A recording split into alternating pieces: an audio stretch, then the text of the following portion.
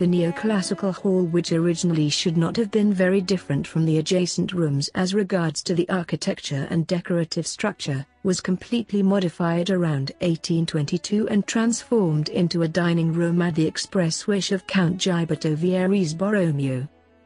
This change was entrusted to the painter, Giberto, who followed the neoclassical logic of denouncing explicitly the functions of the different rooms of stately homes, in contrast with the 17th century habit of not designating rooms to fixed functions.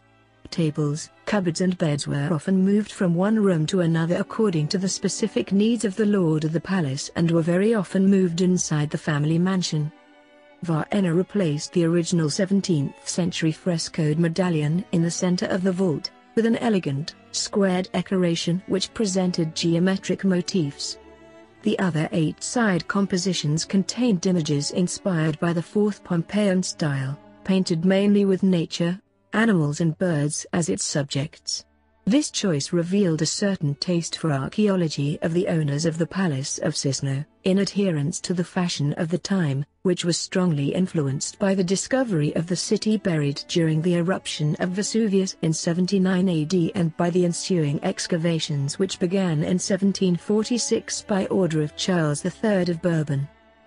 Some inventories drawn up at the turn of the 17th and 18th centuries indicate that this room was the dining room, judging by the presence of 3 large tables and 2 small hickory tables placed under the 2 windows.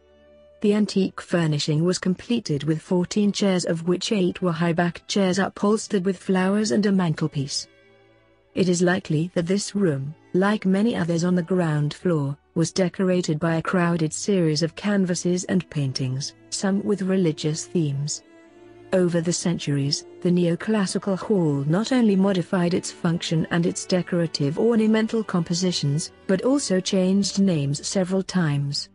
In fact, this hall was known as the Mosaic Foyer because it was the last room of the vestibule that leads to the Hall of the Nymph, originally an independent apartment with an antechamber, 2 rooms, one of which was used as a bedroom, and a small baroque garden separate from the large garden, no longer existing, which was supposed to increase the sense of secluded tranquility.